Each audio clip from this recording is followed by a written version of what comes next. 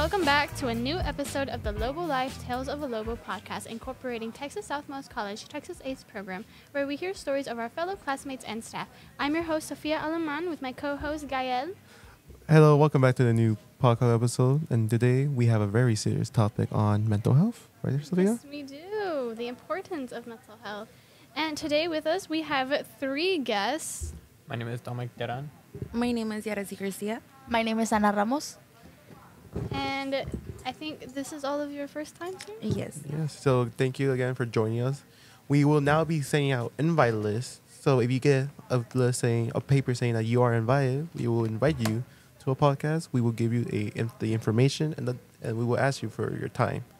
Of course, if we can't answer a question, you can always send an email to Miss Neto or talk to her in the library. So why don't we get into the topic of our podcast today, the importance of mental health. And let's start with the understanding of mental health. So what does mental health mean to you guys? Mental health is just isn't it pretty much the sanity of someone? I really don't know. I'm sorry. It's okay. I feel like mental health means to me like when someone has built up so many emotions inside and doesn't know how to express it out, or they don't have someone to talk to. I agree with what Ana said. Yeah. Well, to me, mental health is mainly how your mind works, you know, what you're going through, how you're feeling, how your life is impacting you in various ways, and, you know, just emotions, yeah? I do agree with Sophia here, and I actually kind of agree with all your statements here so far being said. Mental health is definitely important. I think if you're not strong mentally, you won't make it far in this world. And there've been sadly a few cases where some people couldn't have the sucks to see, but I think for today's episode, we're trying to bring awareness to it. Yeah. So, and we want to hear you guys' story, and we will also explain our story. So, continue and go ahead. Okay. So, some common mental health disorders that a lot of us go through, you know, depression, anxiety. There are some cases of depression and anxiety that are very severe that do hurt us physically and mentally. So, I think if you are going through that, definitely seek some help if you can. Get a support system, and we'll go into more detail about that during the podcast. Yes. So some statistics about this is more than 1 in 5 adults live with mental illnesses, which, if you really think about it, is a lot compared to how many people we have on this world. And which is about 59.3 million people, according to a 2022 article. And around 6% of the U.S. adults experienced a serious mental health condition in 2022, and approximately 16.5 of us youth aged 6 to 17 experienced a mental health disorder in 2016. 6 to 17. I will. Still in that I would also add to that mostly this is around when you hit puberty, so your mind might be going crazy, like thinking about all these things, and not to mention school will probably add up, mixed with family, and then I need to start learning how to be an adult, and then all of this. So I think mostly teenager will experience more mental health issues, but it's also part of growing up in a weird way. Yeah, I mean, unfortunately, in this world, I think a mental illness is probably more common than it should be, and you know, that's just the sad truth. And why don't we go into the myth versus facts, and I'll let you guys know the myth, and then you'll just give your opinion on that myth, and then I'll tell you guys the fact. So one myth is a lot of parents actually tell this to their children. It's children don't experience mental health issues. I believe that is wrong I believe it's wrong because like the kid could be going through so much and the parents could say that's a myth. But it could also affect the way of the son or daughter, way of thinking like, oh, they may not love me, they think I'm just making stuff up. Exactly. Yeah. I do also think it's a myth for the fact that there's a lot of children that go through a lot of things, and there's a lot of Hispanic parents, there's a lot of American parents that are really like just straightforward, have already been and gone through a lot of things, which is really just like, oh, you'll just get over it type of mentality. mentality. I think it's also myth because you you don't know how that person is feeling. So yeah. It's kind of just like I guess like ironic or yeah, ironic to say that you're not feeling this way when in reality you don't even know how they feel, you know? And I would like to add on to that. I think that affects the child when they're growing up as well, and that affects them even more when they're like older. Because now, let's say they try to get into a serious relationship, what if they get traumatized from what their parent did? You Wow. start doubting. Yeah, start doubting, start like, oh, they don't love me, or oh, they hate me, or oh, and that can affect their friendship, their work, everything. So I think parents should understand that they should listen to their kid more often, even if it's something dumb, even if it's something little. It's important to make sure our kids grow up nice and healthy, so that way they have the mentality of like, yes, I can, yes, I will. And I think a lot of Hispanic parents, I think we can all agree here that our parents kind of grew up like that. That way, Yeah. that way they're traumatized and giving that us, and that's no disrespect to them. We all love our mom and dads and whatever, but I think it's time for us to change that. That mentality. Yeah, that mentality is for our kids, and obviously we're gonna do some things that we're gonna regret because we got traumatized from it. We're kids. But at the end of the day, unless you fix that, unless you fix most of the stuff, it's gonna get better. Yeah, like you said, like getting help is a big change. It could change your whole life depending on how deep you're into depression. Because depression could mess your whole life. It could, like how he said, it could affect your choices in life. Also, getting help could also affect your choices in a positive way instead of a negative way. Like he said, like work, it could affect your work, how you feel, how you act between people. Instead of bringing people down, you help them because you understand how they feel. And I think that parents saying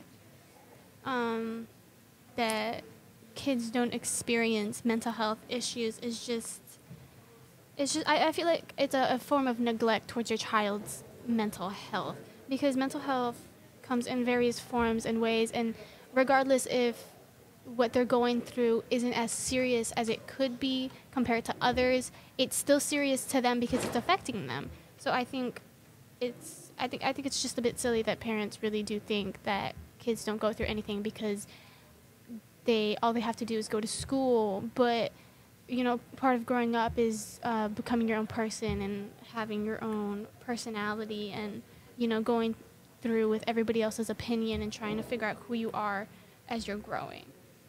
So the fact is, every young children may show early warning signs of mental health concerns. Half of the mental health disorders show first signs before a person turns 14 years old. So that's before. So that's what, like middle school and below. So that's actually really sad. Yeah. The next myth is that people with mental health conditions are more violent than others. I guess it would depend on the person Yeah. who it affects. Because like you can have mental follow, but you can be just sad, like really sad. But you can have like, let's say there's a guy and a girl. The girl is aggressive all the time. They're like violent because they're mental health. But the guy also has mental health, but he's just sad, doesn't talk to anyone.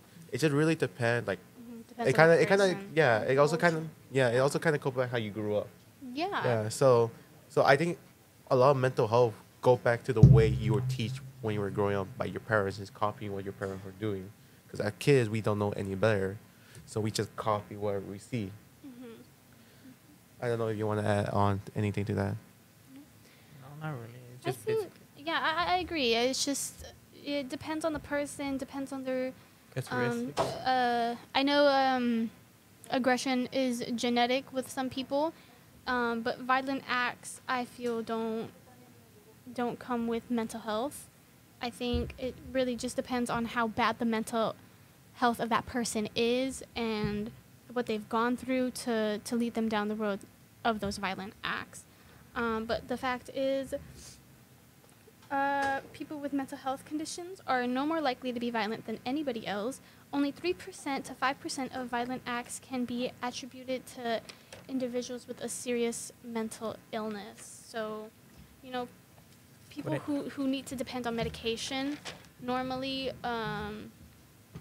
tend to be a little more violent because, well, that's not a fact. That's just me saying. But I feel as if you need to depend on medication, or if you need to be in an institute where you need to be watched because of these violent acts, then I think maybe it does come with that serious mental illness rather than a not so serious mental illness.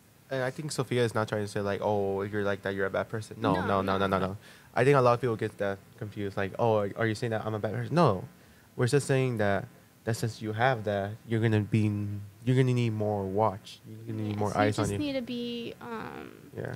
Because some medicines are known to like bring the anger out of some people, like the hormones. yeah, the They hormone. cause increase in hormones, and it's really nobody's fault. Nobody's blaming anybody. Yeah. If you feel that people are calling you a bad person because of these violent acts, just seek mental help. A therapist, those help a lot.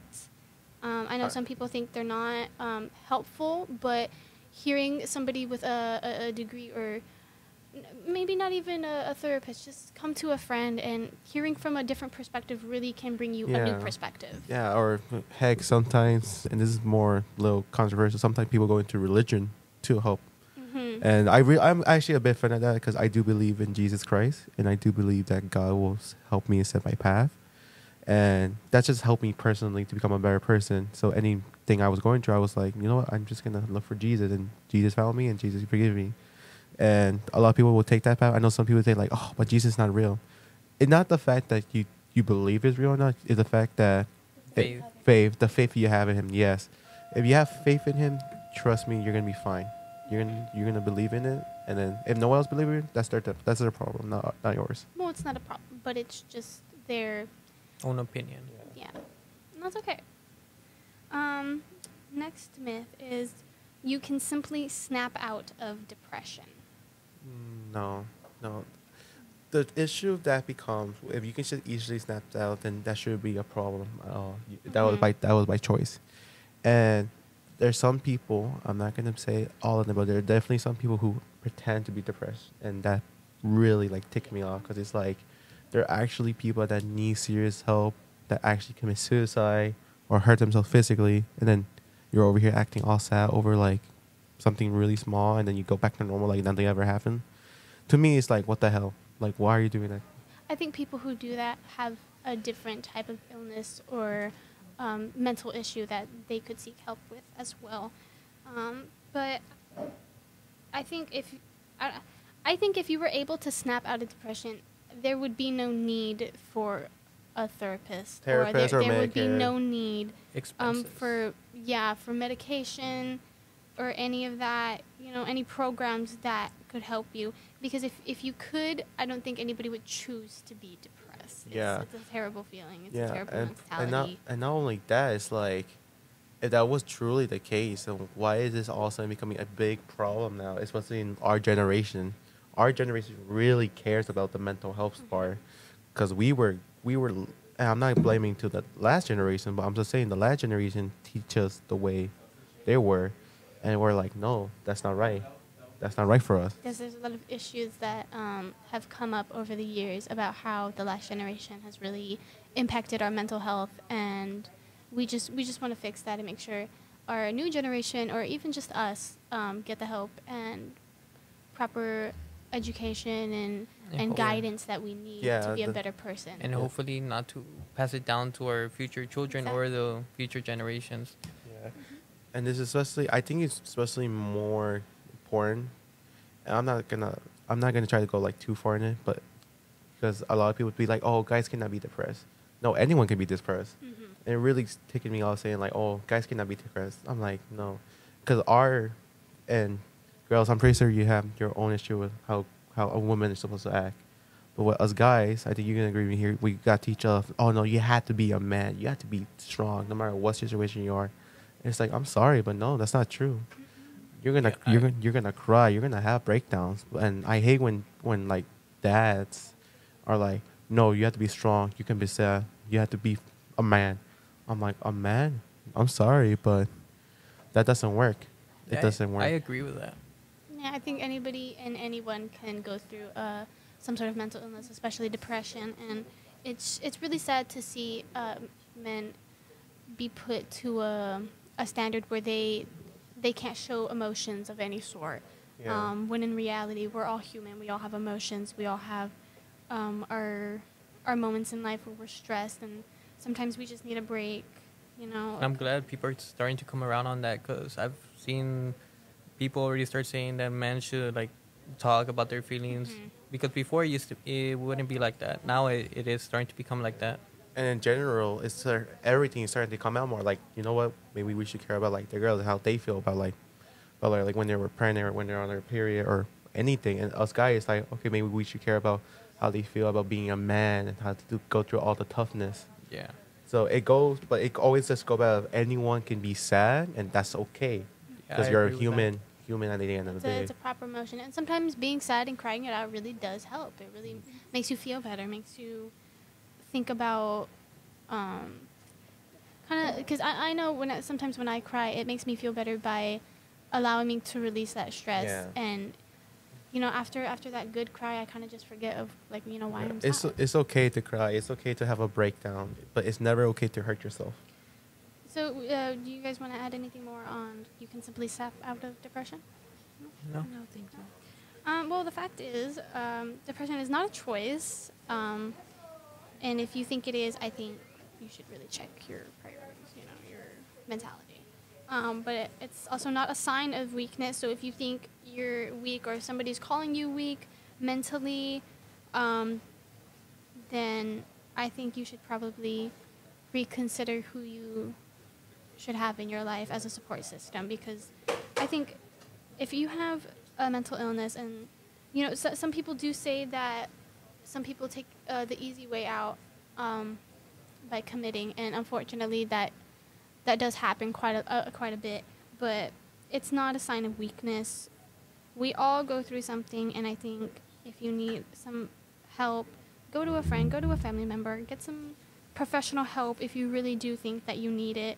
And even if you don't think that your issues are serious enough for a therapist really does help in many ways, regardless if you think your issue is serious or not. Depression is a serious mental health condition, and it often requires professional treatment and support to manage effectively. Recovery is a very long process, but it varies for each individual, and I think it's a very important thing to know that even if you think you're at the lowest point of your life, and if you are at the lowest point of your life, then I promise it does get better, and you just have to see it forward and believe and have faith in yourself and what you're doing, and just be happy that you are getting the help that you need, because you're doing it for yourself to be better as a person and to live the life that you want. So why don't we go ahead and go into the role of social media that has on our mental health? What effect does it have on our mental health? What do you guys think? I'll let you guys go first. Yeah. Whatever you feel like. Yeah, take a minute to think. It's okay. I honestly think it has a really, really big role in it, for the fact that there's a lot of people who are like just miserable themselves and decide to go to other people and be like, oh no, you're this, you're that, and make other people like feel a type of way about it, bring other people down just because you're feeling a type of way. So I think it has like a huge impact with other people, whether that's bullying through social media, or whether that's any type of thing or messaging other people. I just think it has like a really huge role, for the fact that a lot of people just say comments and put comments that could be really, really like, yeah. Yeah. Anyways, you continue. Yeah, I also believe what Yaresi said, because there's also some people that really don't know how you're feeling, and they be putting things in the internet, like making fun of you or saying things that you're this, that you're that, when actually they don't really know how you're like mentally, if you're like mentally stable or you're not. So I really think it's also a big role. What was the question again? The role of social media, Yeah, basically. how does it impact mental health? Uh, Negative and yeah. positive. Well, one thing great about social media, because I do use it a lot, that you can be yourself. Like, you can show yourself a lot, but there's also come the sound side of, well, people doesn't like who you are, so they can make fun of you, bully you, harass you, which, by the way, that's breaking David law, which is also known as cyberbullying, which I actually know the story behind that law. Oh. Basically, the story is this guy named David. He was using social media, but then he got harassed, being cyberbullied, and he ended up committing suicide because of it. So they made a new law under his name. So don't go out of your way and just bully people, and especially if you have like a big problem, like oh they make fun of me, so why can't I not make fun in the back? Don't do that. Don't do that. It's not going to be worth it in the end. So you might as well report it to an adult or report it to the law enforcement. They will take care of it.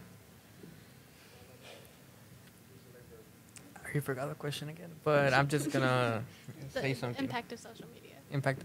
Social media has a very huge impact. Actually, like you said, there was cyberbullying and stuff like that. But I think if you're getting cyberbullying, I think you should just take a week off for yourself. And even though I understand that it's big, and then you have it on your phone, they will keep committing it. You could just report it, and also just talk to someone who can help you out and hear you out. Yeah, I think social media has an impact on our mental health, negative and positive. In negative ways, there is like everybody said, a lot of cyberbullying, unfortunately, and there are plenty of harmful and harsh things being posted on social media, whether it be racism, sexism, just Or- straight on bullying, Or like joining up to shoot a school. Become a big- threats. yeah. There's a bunch of things on the social media that shouldn't be allowed for. Shouldn't be allowed on social media because there are a lot of kids on social media nowadays, especially the younger generation, which is a lot more gullible. And I think some of these influencers and content creators create content that isn't appropriate for children. And sometimes these content creators are targeting younger audience, which does impact the kids' mindset. Sometimes they say things that they shouldn't because they think it's cool, but in reality, I think these content creators should really have a more I get a more like how do I say it? appropriate. Yeah, like have a more appropriate and just mindful content towards these younger generations. And I think there are a bunch of positive things on social media. Sharing Having a good time. sharing sharing self-love, advertising mental health, promoting it, making sure you're getting the help that you need. There's I forgot the word. There's a lot of positive things that can help us physically and mentally, and I think content creators that promote proper health, or making sure that you're getting the help that you need, and you get to see all these content creators create a safe space for everybody, and I forgot the word. Okay, we'll just move on. It's okay.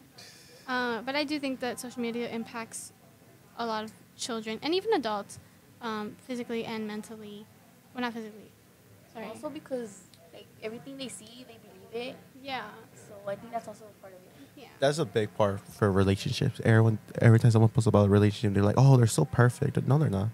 No, they're not. No Right, a lot relationship. of kids contradict themselves and start getting insecurities because other people are telling them, like, oh, you need to be this way, to a societal standard that a lot of kids are going to start going into, which if you look at it now, middle schoolers now, elementary kids now, you can really tell how social media has taken a big role on them, considering how I used to dress versus them now.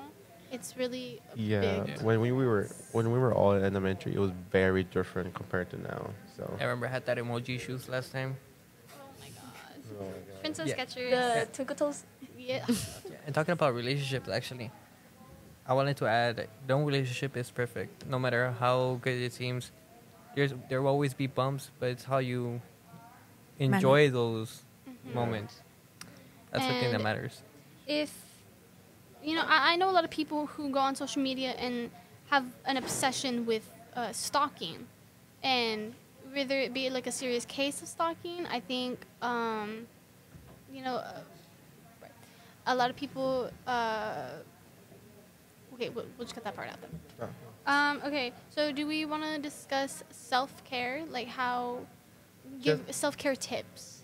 Just love yourself. Like, if you have something that you love, like playing games, listen to music, go out for a walk, do it. Like, if you just do something you love, you're probably gonna forget it. Probably help you even more. Anybody else?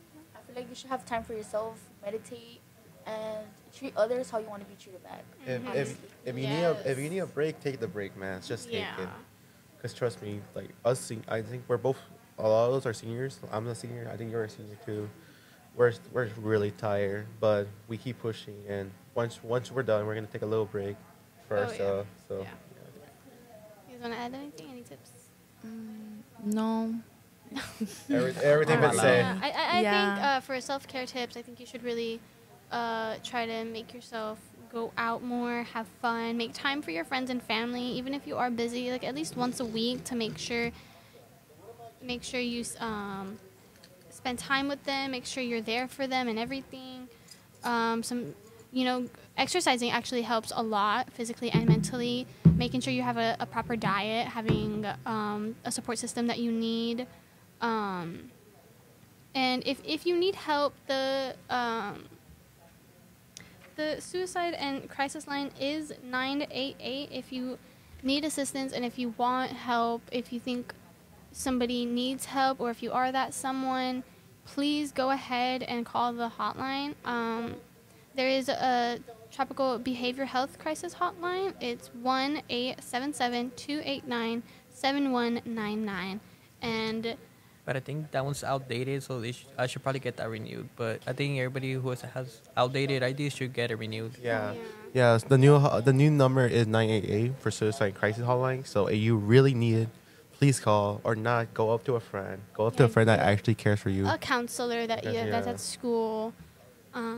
Just get as much help as you need. I know before I would tell myself that a counselor doesn't really help, but this year, a couple of weeks ago, I did go to the counselor, and it helped a lot, getting another perspective. Actually, she just knocked some common sense into me. I already knew everything she told me, but hearing it from a Trusted adult? a trusted adult, or just an adult in general, it gave me a new perspective, and it really just made me realize, like, it's really all in my head, because when you start overthinking and you're thinking all these things, you kind of get stuck in your own head, like a bubble, and it's foggy and it's difficult to get out of that mindset. So I think talking to a counselor really will help you, regardless of what you think. Just give it a try, and I think it'll benefit all of us, and you specifically. So any closing remarks before we close this podcast? No, it was just really great to be here, to be honest. All right. Okay. We'll go ahead and Well, thank you so much for watching Lobo Life, Tales of a Lobo podcast. Thank you so much for watching us. Thank you for being here, our guests. Yeah, your time. Had a great time. I hope you guys really learned something from this podcast, and if not, then that's okay, I guess. Yeah. And remember to always seek help. The call line number, once again, is 988. We're going to probably put it up on the screen so that way you at the end, we'll put it. Please, if somebody you love or somebody you know just needs help, try and get them the help they need. Try to be there for them. Just love and appreciate your family. And that's it. Thank you so much for watching. I hope you guys have a beautiful rest of the day. And like and subscribe and follow on our Instagram page. Try to keep updated. And thank you guys so much. Bye.